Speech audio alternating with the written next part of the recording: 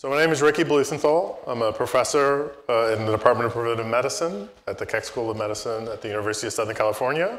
I've been told that there's a rivalry between USC and UCLA. So I'm happy to be bridging the gap between our two fabulous institutions. Let me first start by thanking Jonathan and Karen Fielding for being here for this event.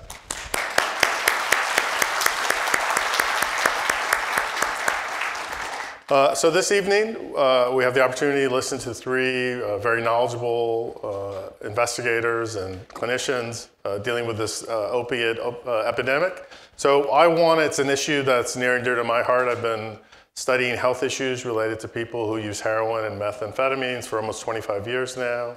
Let me just provide a little context before we'll move on. So there's a guy in New York named Sam Friedman, who's a sociologist and a longtime HIV researcher in the area of injection drug use. And he's recently called to attention the influence of big events that big events can have on infectious disease spread, right? War, revolution. And there are occasions when we have big events that happen, but because they're not a war or an election associated with it, we sort of miss it. And I think the opiate epidemic is a great example of that. When I think about my own career, I don't know, around about 2004, I kind of felt like the injection drug use world, with the exception of what was going on with meth, was really shrinking. So each year, as I got older, the participants in my study got older.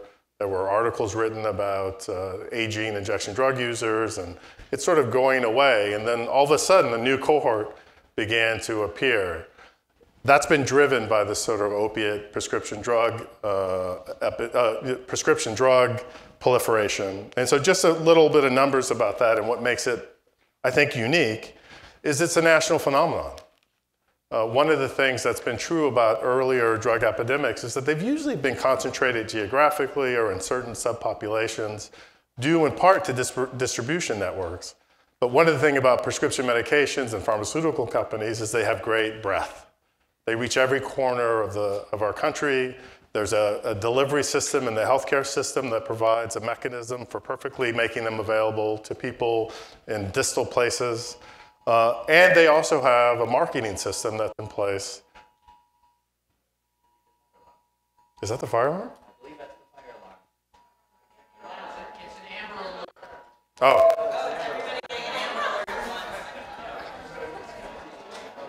Yep, Amber Alert. Maybe we should turn off your phones at this moment. Okay, anyone have a gold BMW? No.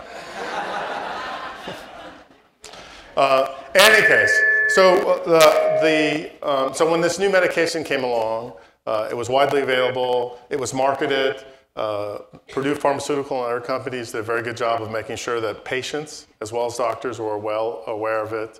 At the same time, it was a medication that didn't quite deliver as advertised.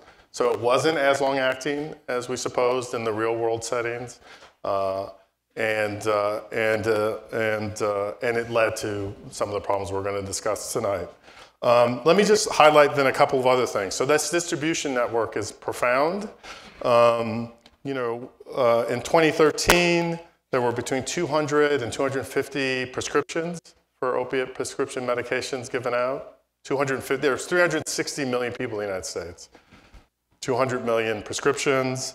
At last count, there were 2 million people who were dependent on prescription opiate medications, and now we're seeing this add-on transition into heroin use that I see in my studies and that are being documented with numbers doubling and tripling in the last 5 years. And then, of course, the overdose deaths. So I got into this work because of the HIV epidemic among injection drug users. And let me tell you that the overdoses are killing as many people as the HIV epidemic used to. So I hope when you listen to the remarks tonight that you bring with it a sense of urgency, because there really is a legitimate national crisis related to how these drugs are being misused, and we're going to need very creative responses to that.